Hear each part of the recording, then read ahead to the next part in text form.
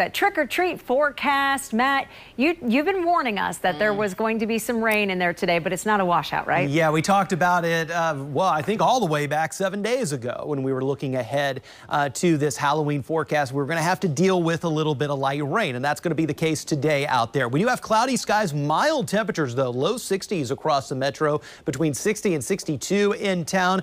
A bit more in the way of upper 50s, close to 60 degrees outside of Louisville, but overall, not too big of a temperature difference from the cool spots in E-Town and Brandenburg at 58 to that 62 in town. Now, off to our east, these are the areas of rain that soaked us yesterday. Farther out to the west, this is going to be a little spottier in nature in terms of the rainfall. But as what is out west into Missouri heads our way into the afternoon, that'll be our best opportunity for rain today, coming second half of the afternoon and even first part of the evening. So this Halloween forecast does have some scattered shower activity with it, with highs not moving much from where they are right now at 66 degrees. It's going to be a bit of a cloudy and damp day, even though it's not going to be an all-day washout. We'll watch for some patchy light rain and drizzle even into the evening hours.